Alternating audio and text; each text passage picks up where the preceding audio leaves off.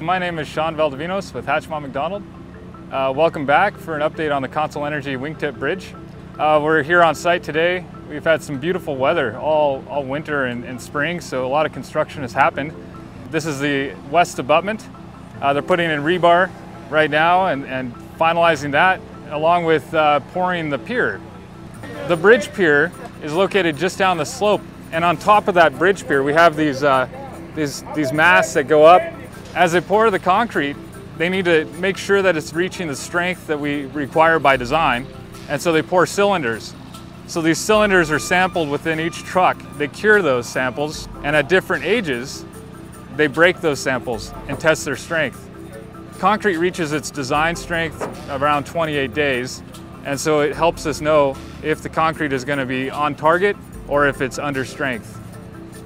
Right now they're drilling anchors on the other side, and that process requires a big rig. They have a drill bit that they keep attaching extra casing so they can extend that drill bit all the way down the hole to get the entire depth of 130 feet, and we can just verify that our design is valid. The mild winter really helped with our construction schedule.